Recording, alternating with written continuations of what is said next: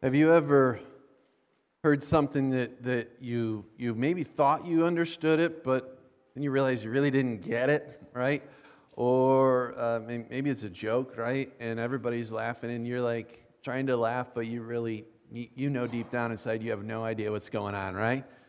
I'm sure you've never been there, right? I have, that's for sure. Or maybe somebody shares a riddle and you can't quite come up with the answer.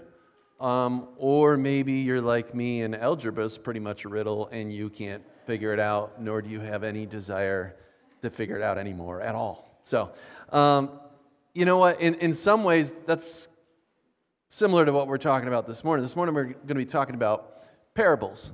And Jesus often taught in parables. And to some people, they could figure them out. And other people, they couldn't get it at all. And Jesus actually explains why he does this, why he teaches like this, and even explains why some people get it and some people don't. So this morning we're going to continue to look into this question, what did Jesus say? And as we do, specifically we're going to look at the parables. And when we talk about what Jesus said, we are going to talk about the parables, and this was something that as we kind of prepared this series, this was like, we kind of got to talk about the parables when you talk about what Jesus said because of some of the passages. I mean, Mark chapter 4 says this, with many such parables, he spoke the word to them as they were able to hear it. He did not speak to them without a parable, but privately to his own disciples he explained everything. I mean, you catch that? Matthew 13 is the same account, right? Same timing. So in this situation, Jesus is teaching in parables. Matthew 13:34, all these things Jesus said to the crowds in parables. Indeed, he said nothing to them without a parable. Can you imagine this, right? I mean, there's all these crowds coming to him and he's teaching in parables, and some people are just like, they're intrigued, but they don't get it at all. They're just nodding, but they don't understand, right? Verse 35, this was to fulfill what was spoken by the prophet. I'll open my mouth in parables. I will utter what has been hidden since the foundation of the world. I mean, that right there is incredible to think about. That Christ was teaching what had been hidden since the foundation of the world. He was explaining what the prophet Isaiah had addressed in the Old Testament, and he's going to bring clarity to this for those who get it. This morning I titled this message, Do You Understand? Because it really has a lot to do with the reality of parables. Understanding. And understanding was more than just knowing intellectually. It was about really knowing in your heart what Jesus was teaching about and that it was true for you. So Matthew chapter 13, turn there if you will, page 477 if you're using the Bibles under the chairs around you. And we're going to talk this morning about parables. So what is a parable, right? What is a parable? Well, the word parable is a compound word, and it has the idea of placing or laying something alongside of something else for the purpose of comparison, right? So you have something, you're laying something next to it to compare. And many times Jesus taught a spiritual or moral truth that would often be expressed by laying it alongside of something, so to speak, a physical example that could be more easily understood. So a common observable object, right, that people had an idea about. Like, oh, so this is what he's talking about. And he would use these examples. And he would use what was well known to explain a complicated truth. In the Sermon on the Mount, Jesus uses a lot of analogies, and they're a little bit different, but he uses these to explain the truths that he was teaching. I mean, think about some of the illustrations that he uses. He had spoken of believers as salt and light. He talked about the example of the birds of the air and the lilies of the field, and the reality that we don't need to be anxious because God's going to provide for us just like he provides for the birds and the lilies. And he talked about, at the conclusion of it, building their lives on a rock and not on sand. Well, in these situations, people understood what Jesus was talking about.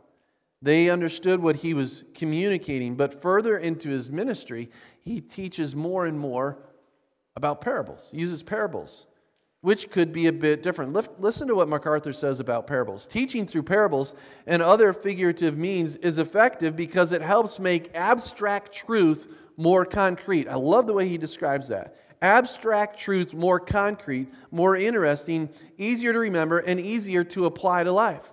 When a truth is externalized in the figures of a parable, the internalizing of moral and spiritual meaning is much easier. Like they needed an illustration. Well, in some parables, the story and word picture being communicated was clear and easy to understand. I want to give you an example, okay? Example is Luke chapter 10, the parable of the Good Samaritan. And if you know the story, I'm not saying that maybe there's some that don't really know the story of the Good Samaritan. Maybe you've heard of the organization Samaritan's Purse, right? And what they do is they go in and help people that have incredible needs, especially after disasters. But in the parable of the Good Samaritan in Luke 10, a lawyer comes and asks Jesus, "Who is my neighbor?" Like Jesus says, we got to love our neighbor as ourselves, right? And then he says, "Who is my neighbor?" And Jesus tells the story of the Good Samaritan. And at the end, Jesus asks the lawyer which one of these examples is the neighbor. And he uses those different examples, right? The priest, the Levite. And he says, which one is the neighbor? And he says, it's the one who showed mercy. And Jesus replies, you go and do likewise. It was clear. Everybody knew what Jesus was communicating. Everybody knew that the example to follow was the example of the Good Samaritan. It was very clear. But then there's other times when there's parables that are not easily understood. And Matthew chapter 13 is one of them, if you just simply take what Jesus talks about. In Matthew chapter 13, Jesus uses familiar figures such as soil, seed, birds, thorns, rocks, sun, wheat, tares, mustard seed, leaven, hidden treasure, and a pearl. Now, however, what's interesting is that in these parables themselves, the truth is not made clear. Because the basic storytelling, the basic story tells nothing but the literal account without presenting the moral or spiritual truth. So what Jesus does in Matthew chapter 13, he starts out and he kind of gives this parable, but he doesn't really compare it. He doesn't really fully explain it. And it's only to his disciples later on that Jesus explains what the wheat, the seeds, the thorn, and all of these things really meant. So why does Jesus do this? Why does he teach in parables? Why not fully explain it to everybody? Well, I think Jesus answers those questions for us in Matthew chapter 13. Well, he starts out in Matthew chapter 13. He's along the sea. The crowds have come to him. They've gathered. They're getting larger and larger and larger, right? People are seeing the miracles that Jesus does. They're seeing what's taking place. The crowds get so big, Jesus has to go out along the Sea of Galilee. He gets into a boat so the people can gather on the shore and teaches from there. And listen to what he says, Matthew chapter 13, verse 3. He told them many things in parables, saying, a sower went out to sow. And as he sowed, some seeds fell along the path, and the birds came and devoured them. Other seeds fell on rocky ground where they did not have much soil, and immediately they sprang up, since they had no depth of soil. But when the sun rose, they were scorched. And since they had no root, they withered away. Other seeds fell among thorns, and the thorns grew up and choked them. Other seeds fell on good soil and produced grain, some 100, some 60, some 30. He who has ears, let him hear. Now stop and think about this really quickly for a second, okay? He kind of gives this whole thing, but he doesn't give it anything to compare it with. I mean, if we can really look at this from this perspective of these crowds are gathered and they're like, they're waiting, right? They're like, okay, he's going to finish this, right? He's going to pull all the pieces together and help us understand it, right? Take a look at verse 10. His disciples came and said to him, why do you speak to them in parables? Like, Jesus, what are you doing? We are kind of confused here. And what they're really probably saying in some regard is, we actually have no idea what you're talking about right now, right? I mean, they're trying to like, Jesus, why are you teaching to the crowds in parables? But I think probably inside they're like, why are you not explaining this to us either? See, to this point, as I said, the crowds are growing, right? In Matthew chapter 12, after the Pharisees had confronted Jesus about the Sabbath, he declares himself to be Lord of the Sabbath. And Jesus was performing miracles, including a miracle on the Sabbath. So the religious leaders, they're outraged at what's going on. And the crowds are so big, right, that he's had to make these adjustments. And his disciples are waiting for him to take charge. They're like, okay, it's gotten big. He's kind of made it clear. He's the Messiah. He's the Lord of the Sabbath. He can heal. He can do all these things. Now we got these massive crowds. Now he's going to lay it all out there for everybody to see. This is what's coming. Buckle up. And he teaches in parables and doesn't explain or doesn't compare them at all. And they're like, what is going on? They don't understand. So they ask, why do you speak to them in parables? Listen to what Jesus says in Matthew chapter 13, verse 11. And he answered them, to you it has been given to know the secrets of the kingdom of heaven. But to them it has not been given. For to the one who has more will be given, and he will have an abundance. But from the one who has not, even what he has will be taken away. He goes on, this is why I speak to them in parables. Okay, and now they're like, okay, now he's going to answer. Because seeing, they do not see, and hearing, they do not hear, nor do they understand. Indeed, in their case, the prophecy of Isaiah is fulfilled that says, you will indeed hear, but never understand. And you will indeed see, but never perceive. See, what Jesus is doing is he's now taking the Old Testament and he's going to pull all these pieces together. And what he's telling the disciples is, listen, you get it, you're going to understand, you're going to know. But to these ones that don't know, they can see, but they're not seeing. They can kind of hear, but they're not hearing. They don't understand. It's not connecting. And what Jesus does is he quotes from Isaiah chapter 6.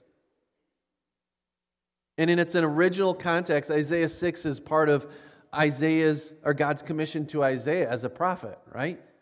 In response to seeing God exalted on his throne, Isaiah responds to Yahweh's question, whom shall I send? Who will go for us? And then he says, here am I, send me. That's what happens right before this. And verses 9 and 10 then give the account of Isaiah's message to rebellious Israel.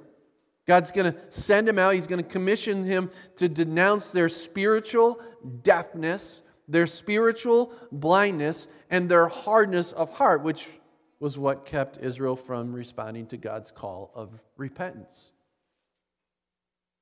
You see, spiritual blindness, spiritual deafness, this is not new. And it wasn't new for Israel. Take a look at what was going on in Moses' day. Deuteronomy chapter 29. Moses summoned all Israel and said to them, you have seen all that the Lord did before your eyes in the land of Egypt. Like, you've physically seen how God has performed incredible things. To Pharaoh and all his servants, to all his land, the great trials that your eyes saw, the signs and those great wonders. But to this day, the Lord has not given you a heart to understand, or eyes to see, or ears to hear. Like they saw it, but they didn't see it. They heard, but they didn't. They didn't understand. They don't get it. It's not clicking. It's not connecting. It was taking place in Moses' day. It was taking place in the days of the prophets and Isaiah. Listen to what it says in Psalm 115. Why should the nations say, where is their God? Our God's in the heavens. He does all that He pleases. Their idols are silver and gold, the work of human hands.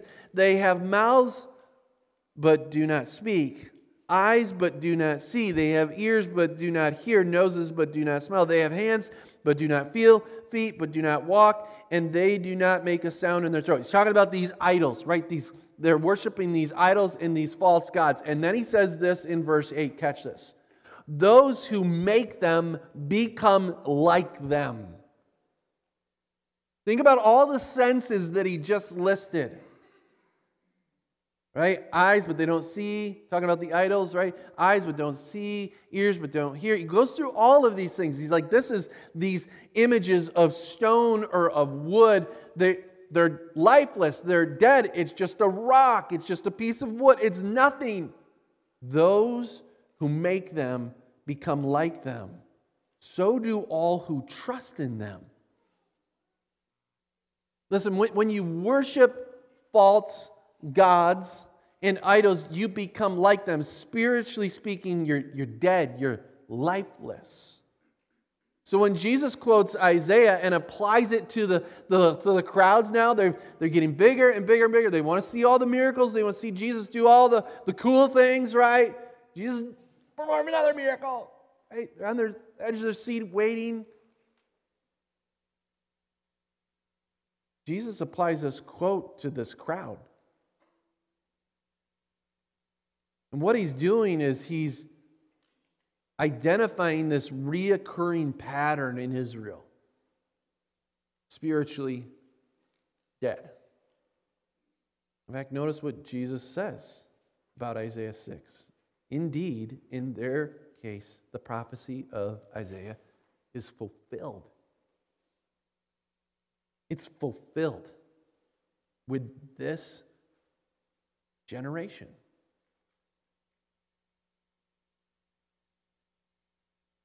MacArthur continues, the sensory malfunction, right? Eyes, ears. The sensory malfunction and hardness of heart directed towards Jesus is the culmination of that pattern of what you saw all throughout the Old Testament. The climactic nature of God's revelation of Himself in Jesus leads to a heightened level of sensory malfunction and hardness of heart that fills up the significance of previous occurrences of this pattern. Yikes!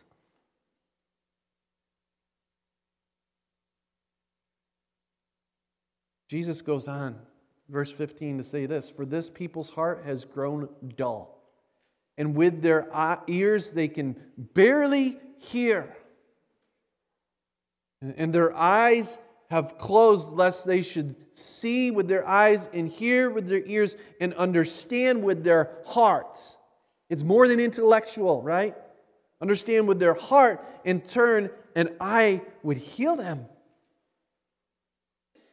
But He says to His disciple, "Blessed are your eyes, for they see, and your ears, for they hear.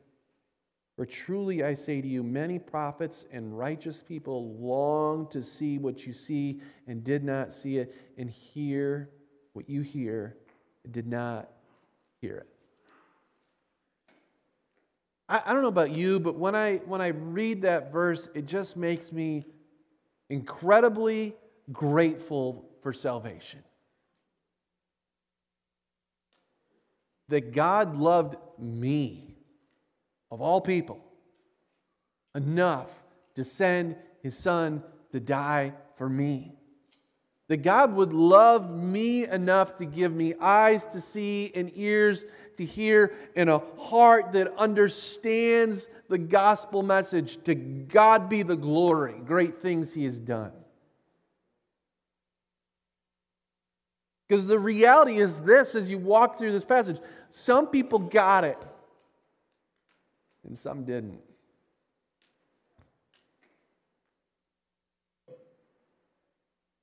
You know, the reason Jesus taught in parables was to expose their spiritual condition. The parables they're kind of like spiritual thermometers, right? They take our spiritual temperature and they tell us what's going on. They tell us if there's sickness in the body or if there's not. And this is why Jesus repeatedly says, "He who has ears to hear, let him hear. Similar to even in Revelation with the churches. Because those who have been made spiritually alive and are now able to hear and understand, they can know God. And they can know salvation. And they can know eternal life. Listen to what John writes, the words of Jesus in John 5:24. Truly, truly, I say to you, whoever hears my word and believes him who sent me has eternal life. He does not come into judgment, but has passed from death to life. Truly, truly, I say to you, an hour is coming and is now here when the dead will hear the voice of the Son of God, and those who hear will live. If you're a follower of Jesus Christ and have been for any length of time, you probably understand kind of what Jesus is talking about here. You hear God's word proclaimed and taught, and you understand things, and you get it, and you make the spiritual connections. You understand, and you even recognize you need to apply this to your life. Doesn't mean we always do it, but at least we know we need to, right? But you've also probably seen when someone is not a follower of Jesus and they hear the word and you think like, you're thinking as a believer. In fact, if you've ever brought somebody to church with you that's not a follower of Christ, and I will tell you, I know people do this a lot with baptisms, and it's a great opportunity to do that when somebody gets baptized. And you bring somebody with you, you know they need Christ, and they're sitting next to you, and all the while, you're probably, you should be praying for that person, right? Praying that God would give them ears to hear, right? And a heart that understands. And you're listening to the testimonies, and you're hearing the word taught, and you're like, man, this is perfect. Like, man, this couldn't have been scripted any better for my friend or family member that's with me. Like, wow, this is amazing, God. And then you get to the end of the service and you're like, hey, what did you think? And they're like, that was cool. It was all right. It was fine. Or maybe they're like, honestly, I didn't really get it at all. And you're thinking, like, how in the world did they not get it? How did they not put all the pieces together? It was just so clear. And what you begin to realize is that the more they don't know, and I've seen this take place, it just seems that over time, those who hear the gospel repeatedly, it just seems like the more they hear it, the more they turn away from it. And the more the more hardened their hearts become. Listen to what Craig Blomberg says. For those without ears to hear, parables seem to conceal more than they reveal. So that superficial hearing and seeing do not lead to spiritual understanding or perception. D.A. Carson puts it this way: Jesus teaches in parables in such a way as to harden and reject those who are hard of heart. Man, that's hard to read, isn't it? We don't like the sound of that. Jesus teaches the parables in such a way as to harden and reject those who are hard of heart and to enlighten, often with further explanation, his disciples. Like for those who are open and receptive to the gospel, right? There's a point in which people give their life to Christ and they start here and they're like, man, it's clicking now. I get it. And I've had people say this, like, I first started coming, I didn't get it at all. I gave my life to Christ, and now I understand things so much more clearly. Why is that? Christ in them, the hope of glory, the Holy Spirit. It's salvation taking root in their heart and in their life. And then there's those that it seems like, man, they're going to get it, right? They got it, like they're going to hear it, like they keep coming.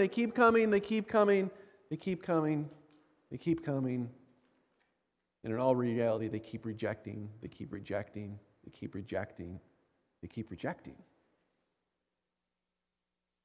Can I just say, if you're someone who's not a follower of Christ, don't harden your heart to the truth of the gospel. You need it more than I could ever express. And really, as followers of Christ, our prayer should be for those who don't know Christ, that God would give them ears to hear, eyes to see, and hearts to understand the gospel, because only God can do that. You can't save. I can't save. God's the one who saves. He's the one who's got to do that work in their heart and in their life to give them those supernatural senses to understand the truth and preaching of the Word of God.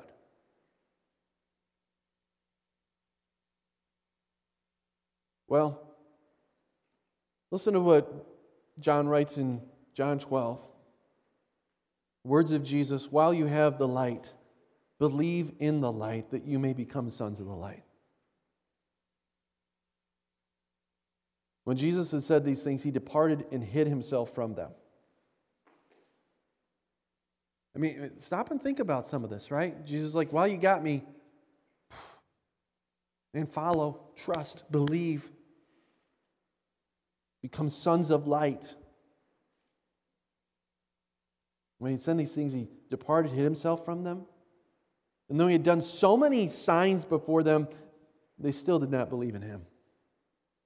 So that the word spoken by the prophet Isaiah might be fulfilled. Lord, who has believed what he heard from us? And to whom has the arm of the Lord been revealed? Verse 39, therefore they could not believe, for Isaiah said, he has blinded their eyes and hardened their heart, lest they see with their eyes and understand with their heart and turn, and I would heal them. Verse 41, Isaiah said these things because he saw his glory and spoke of him. Nevertheless, many even of the authorities believed in him, but for fear of the Pharisees, they did not confess it. They wouldn't talk about it. They wouldn't confess with their mouth that Jesus was their Lord and Savior, so that they would not be put out of the synagogue. Why? For they loved the glory that comes from man more than the glory that comes from God. These are sad verses. As Jesus recognizes what's going on, and as John, right, you got to imagine for a minute John writing these things and pulling these pieces together. And I love to kind of lay 1 John over the Gospel of John and recognize all the teachings that John wrote about Jesus, and then he just goes and builds off of those in 1 John in so many different ways. But what happens here is Jesus is taking the spiritual temperature of the generation of that day, and there are some who got it. They even understood it. But they chose the glory of man over the glory of God. Made me think of last week, Matthew chapter 7. Truly, the gate is narrow and the way is hard that leads to life, and those who find it, unfortunately, are few.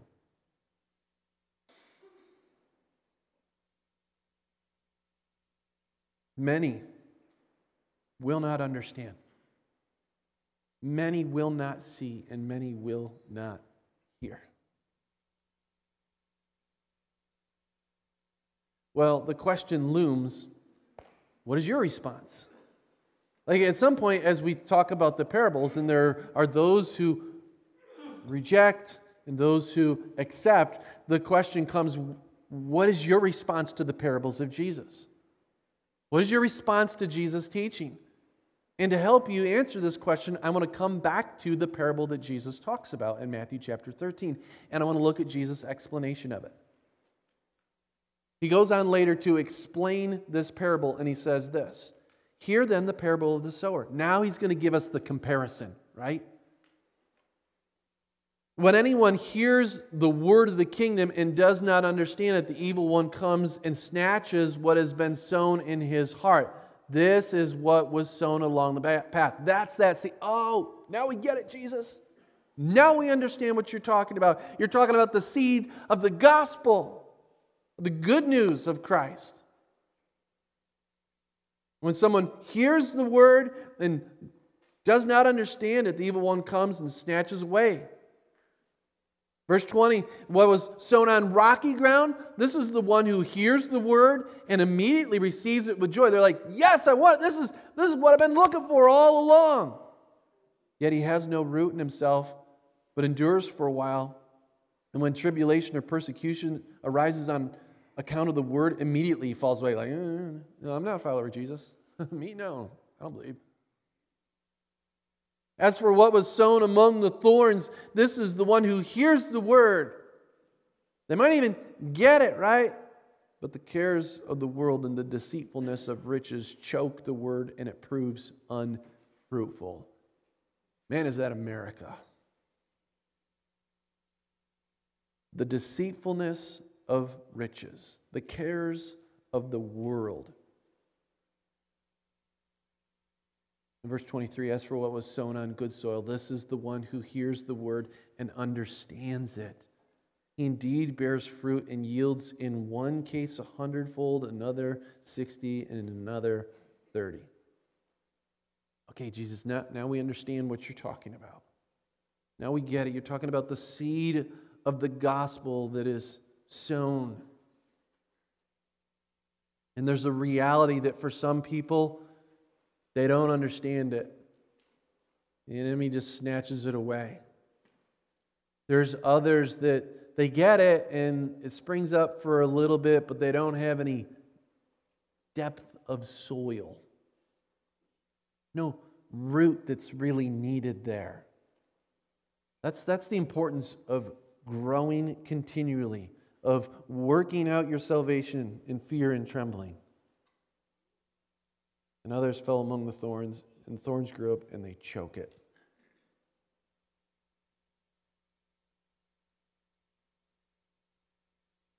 But there is the one that's sown on good soil.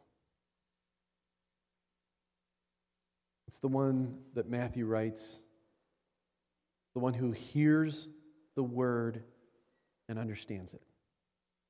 It's interesting to note that when you look at Matthew, Mark, and Luke's account of the parable of the sower, it tells the complete story of the gospel. And if you've never noticed this, it's a great, underline it, put a little note in your Bible, maybe in the margin. But this next slide, I hope that for some of you, probably a lot of you know this, some of you know this, but I hope that if you never realized this before, it kind of pulls it together for you. Matthew writes, it's the one who hears the word and understands it. Mark, in his description of the parable of the sower, those that were sown on the good soil are the ones who hear the word and notice, accept it, and bear fruit. And Luke writes, as for the one on the good soil, they're those who, hearing the word, hold it fast in an honest and good heart, and bear fruit with patience. Notice the progression of what takes place there. Did you notice that? It's the one who understand it, right? Mind and heart. They get it. They get it. It's not just an intellectual understanding. It's more than that. And then Mark builds off of that and says it's the one who accepts it, right? It's like Christmas. We already got somebody in our house that's counting down to Christmas. I think it's 37 days or something. I don't know. If I'm wrong, that's okay. Don't. I know, right? Don't worry, you still got time to figure out my gift. It's fine. Totally kidding. But think about it, right? When you think about Christmas, right, you got to receive the gift. You got to accept it. The gift can be right there under the tree, but you got to open it and you got to accept that. It's not enough to say, oh yeah, I know the gift's there. Yeah, that's awesome. It's cool. I see it right there. It's cool. It's great. Thanks. Appreciate that. No, you got to accept it. You got to receive it. You got to believe it for your own, right? It's got to be yours. And notice what Luke writes. It's the one who holds it fast and an honest and good heart. They're not letting it go. It's kind of like, man, this is the best gift I've ever received in my life, and I'm going to treasure it with everything that I have. That's the gospel of Jesus Christ. And this is the one who bears fruit, and I love how Luke writes it. Bears fruit with patience. Takes time, doesn't it? And those roots need to grow deeper and deeper and deeper. They understand it, they accept it, and they hold it fast. They are not looking back. Listen, if you're a follower of Jesus Christ, and some of you are like, yep, yep, yep. Why? Because you get it. Because you have ears to hear, eyes to see, and hearts that understand. And if you are a follower of Christ, as you hear these words, I want you to listen again to words of Jesus in Matthew 13:16. But blessed are your eyes, for they see, and your ears, for they hear. Amen?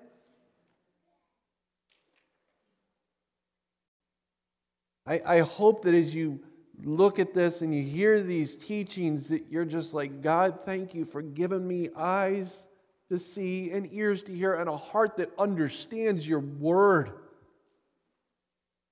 Because it's God who has done that work in you.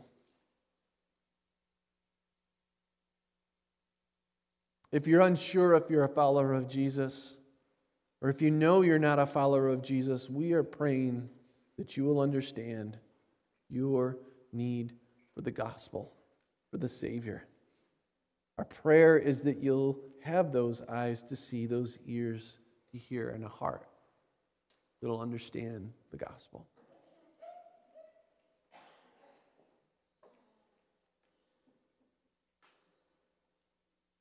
That you won't be like those who are caught up with the glory of man, but that you are drawn to the incomparable glory of God.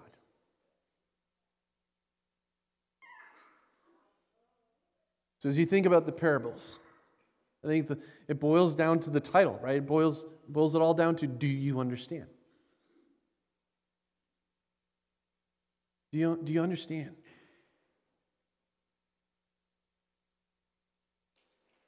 If not, we want to pray for you and pray that God would soften your heart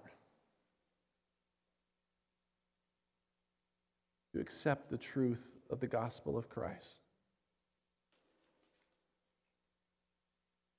That you would, like Romans 10:9 says, if you'd confess with your mouth that Jesus is Lord and believe in your heart that God raised him from the dead, you will be saved.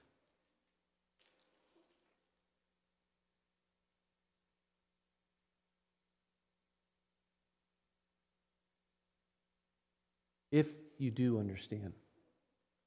Your answer is yes, I do understand. I'll tell you, an interesting follow-up study for you this week would be to go to Romans chapter 10 and to study that whole chapter out, because he clearly talks about seeing and knowing, understanding, talks about all these things, ears, eyes. So check that out this week. But if you do understand, I want you to listen to what Paul writes later in Romans 10. How then will they call on him in whom they have not believed? And how are they to believe in him of whom they have never heard? And how are they to hear without someone preaching? And how are they to preach unless they are sent? As it is written, how beautiful are the feet of those who preach the good news. If we understand, if we see, if we hear, our task is not to save, but our task is to take that message to those who need to see and to hear and to understand. Why? Well, later it says in that chapter, because faith comes through hearing and hearing through the word of Christ. Do you understand?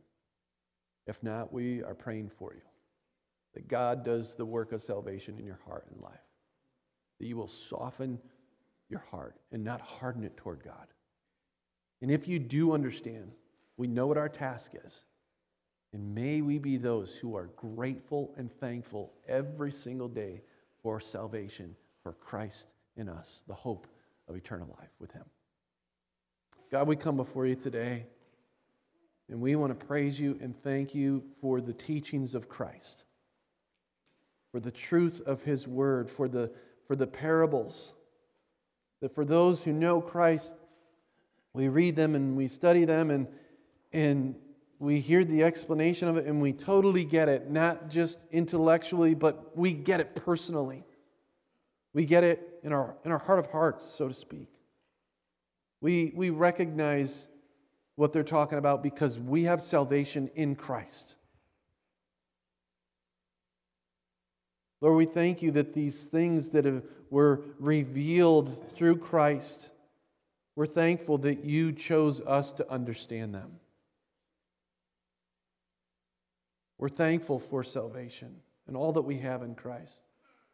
And Lord, I do pray for the one or the many that are hearing this today that don't know Christ. I pray, God, that you would do that supernatural work, that their senses would come alive in seeing, in hearing, and in knowing your salvation in a personal way. God, do that work. God, may we continue to take this good news to the world around us. May we live lives of gratitude, knowing who we are in Christ. We pray this in Jesus' name. Amen.